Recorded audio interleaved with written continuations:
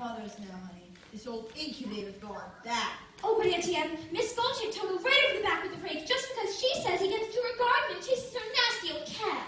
Dorothy, dear, it'll have to wait. We're busy. But he doesn't do it every day, just once or twice a week. And now she says she's going to get the sheriff in. Come on, you two. I'm at it. We gotta get them hogs in. Hon, what am I going to do about Miss Gulch? Look at here, Dorothy. You ain't using your head about Miss Gulch.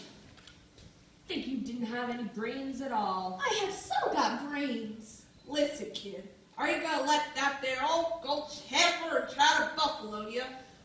She ain't nothing to be afraid of. Just have a little courage. That's all. Here, what's all this jabber-wapping when there's work to be done? Go feed those hogs before they worry themselves into anemia. Yes'm? Auntie Em, do you know what Miss Gulch said she was going to do to Toto?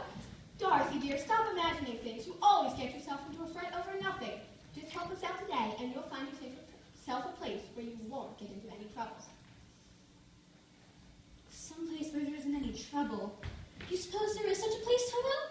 There must be. It's not a place you can get to by a boat or a train. It's far, far away. Behind the moon, beyond the rain. Somewhere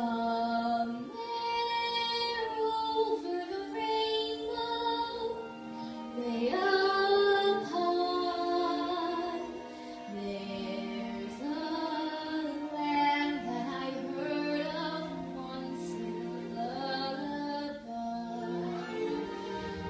Somewhere over the rainbow, skies are blue,